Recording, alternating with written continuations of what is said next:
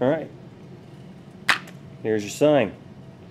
We can make a sign say whatever we want. We're going to use a process called vacuum forming. So with this method, you can make it say whatever you want. Even, I hope you step on a Lego. So, let's go ahead and go through the process here. The first thing that I did was I made all these letters. Okay, so all these letters were made on a laser cutter. Just cut them out of Baltic birch plywood. So I have every letter of the alphabet, and I did some numbers. I even did, all the little hashtags and curly brackets, parentheses, money signs, and ampersands, some stars, and little happy faces, all sorts of fun stuff. Okay, now to make the shape of the sign, I again laser cut that. Here's this on the back side. There's a bunch of holes, and I have these places where I didn't engrave that make it so it sits up and allows the vacuum to transfer.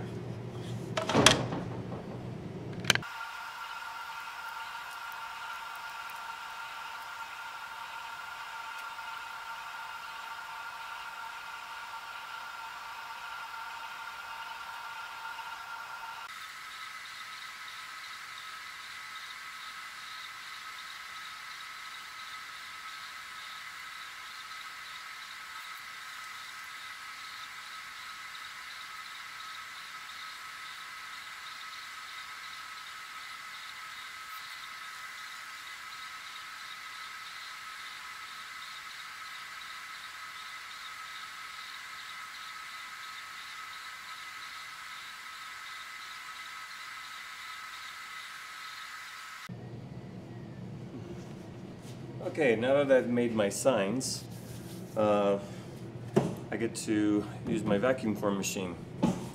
Okay, now this is just a piece of plastic that I already put in the machine.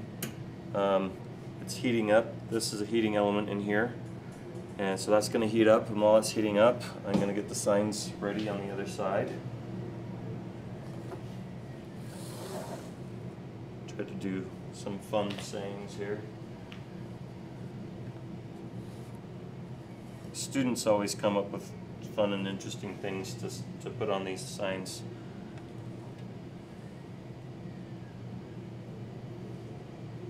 What's really cool is that I can do this activity over and over again, and I can reuse the letters. After we're done, we just pop them back out of the plastic and put them back in the little bins. So I've done this now for, I think this is the third year I've done this. I don't know why I haven't made a video about it yet. I made this activity for a open house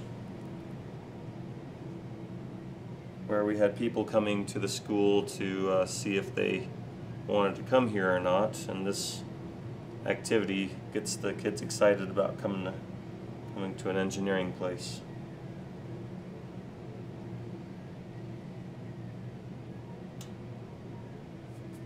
Starting to get soft.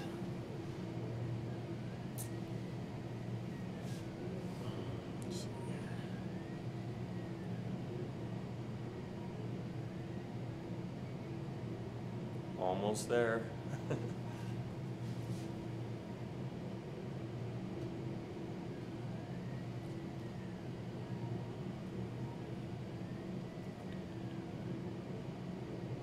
And we're ready to go.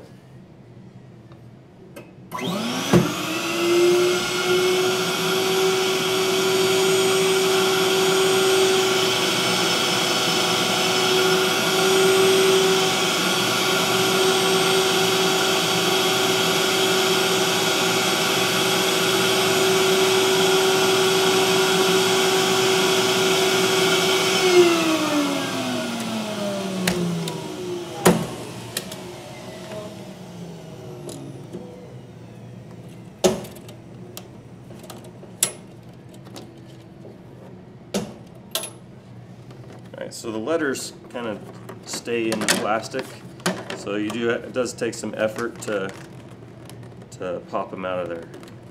But other than that, it's pretty simple activity, and the plastic cools off pretty fast. It's still a little bit hot right now, but it's not super hot. Doing this during an open house where I'm just constantly doing this, I made 12 of these so that I can have 4 being formed while I have 8 other people still working on them. It just seemed that that was the perfect number to make, and it's kind of cool. So this, in order to do this, you have to have a laser cutter, or if you're willing to sit a scroll saw for hours on end cutting out letters, you could do that. Or I don't know, there's all sorts of, there's different ways you can make letters, or you can buy them pre-made, or find somebody who has a laser cutter and see if they'll help you make them. But it's a good activity to show kids how a vacuum form machine works, and kids like activities where they get a lot of different choices of things that they could do, where they can show creativity and imagination. If everybody just makes the exact same thing, it's not as exciting. So I like it when you can change it and make it slightly different. So after I take out all the letters, then I just take some scissors and just cut it up, and then you can take a Sharpie and color it in. Voila. There they are. Alright, when it's time to clean up, all I do is put a piece of paper that I cut to fit the inside of the container just right, because I have multiple in one, and that way when I open it up the next time, all I have to do is just dump it over, then take out the piece of paper, and then I just load them all up into a box.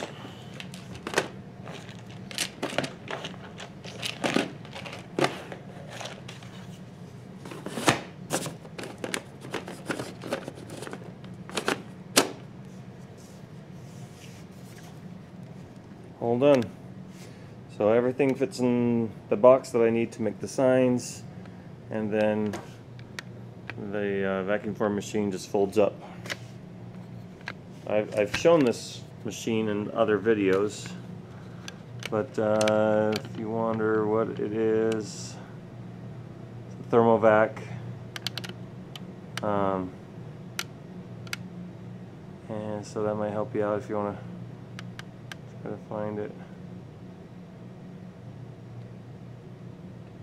Minneapolis, Minnesota. Nichols Electronics. So it's called Nichols Thermovac. I got it from a company called IASCO, which stands for Industrial Arts Supply Company. And so when I want to put it away, all I have to do is unplug it, put it down, lock it up, bring the whole thing on its side. The cord goes inside like this.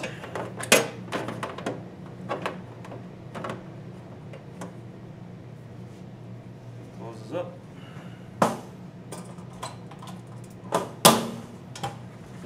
So it's all nice and neat. Right? I haven't colored them yet, but here's the signs.